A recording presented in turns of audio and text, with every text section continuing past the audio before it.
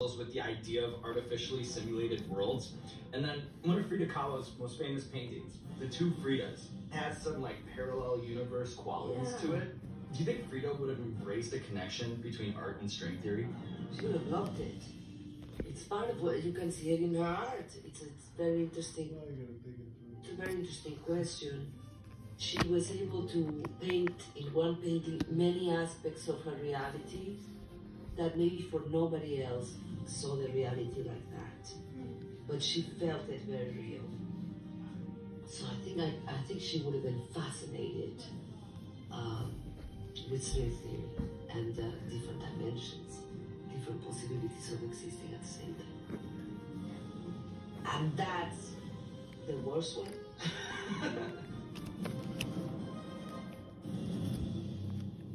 It's an insult to the dome. Oh.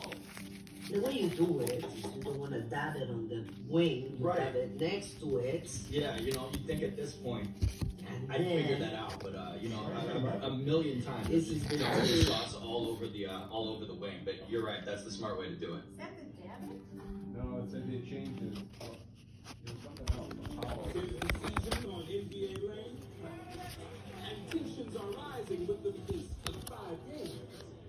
You believe that? Catch 5 straight games this Christmas.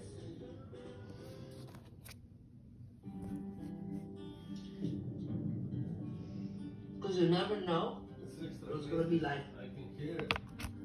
Especially when they're thick. Mm-hmm. Sometimes too much just comes out. That's someone who's been around hot sauce a lot before. All right, Salma Hayek, at long last, I'm you've finishing conquered. this one. Now I'm going back into. You know what? I am adopting you Whoa. as a Mexican. Even if you're not, you are an honorary Mexican from today on. You can really handle your chiles. Such a compliment coming from you, Salma Hayek. And you know what? At long last, we've conquered the wings of death. And just one more annoyingly drawn-out question before we roll credits. You know, your origin story of leaving soap operas in Mexico to take a chance in Hollywood, it's well known. But one thing that I found interesting was a revelation that you had when you said, my passion